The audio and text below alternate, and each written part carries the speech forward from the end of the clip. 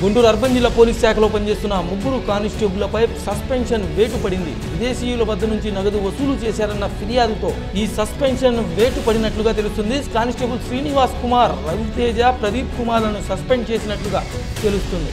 క్రమశిక్షణతో పాటు విధి నిర్వహణ విషయంలో నిఖచ్చితంగా వ్యవహరించే ఏపీ డీజీపీ మాలకొండ ఆదేశాలతో విచారణ చేపట్టిన అర్బన్ జిల్లా ఎస్పీ విజయరావు తాజాగా ఆదేశాలు జారీ చేశారు.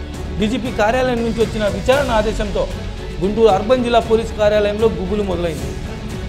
పోలీస్ శాఖలో అవినీతికి తావు లేకుండా చేయడంతో పాటు ప్రజలకు పోలీస్ శాఖపై మరింత నమ్మకాన్ని కలిగించే దిశగా పోలీస్ అధికారులు ప్రయత్నాలు చేస్తుంటే సిబ్బందిలో కొందరు మాత్రం చాటును అవినీతికి పాల్పడుతున్నారు. అక్రమ వసూళ్లతో పాటు బెదిరింపు ధోరణి ప్రదర్శిస్తున్నారన్న విషయాలపై ఇప్పటికే రాష్ట్ర పోలీస్ బాస్కు ఫిర్యాదులు అందుతున్నాయి. అవినీతికి పాల్పడుతున్న వారిపై చాటుగా ఉన్నతాధికారుల విచారణ సాగుతుంది.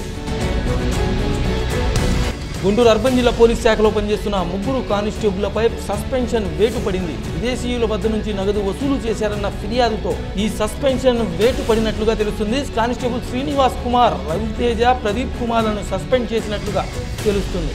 క్రమశిక్షణతో పాటు విధి నిర్వహణ విషయంలో నిఖచ్చితంగా వ్యవహరించే ఏపీ డీజీపీ మాలకొండ ఆదేశాలతో విచారణ చేపట్టిన అర్బన్ జిల్లా ఎస్పీ విజయరావు తాజాగా ఆదేశాలు జారీ చేశారు.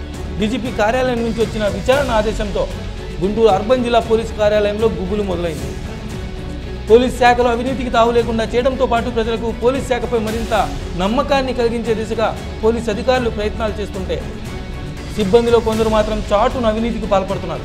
అక్రమ వసూళ్లతో పాటు బెదిరింపు ధోరణి ప్రదర్శిస్తున్నారన్న విషయాలపై ఇప్పటికే రాష్ట్ర పోలీస్ బాస్కు ఫిర్యాదులు అందుతున్నాయి. అవినీతికి పాల్పడుతున్న వారిపై చాటుగా ఉన్నతాధికారుల విచారణ సాగుతుంది.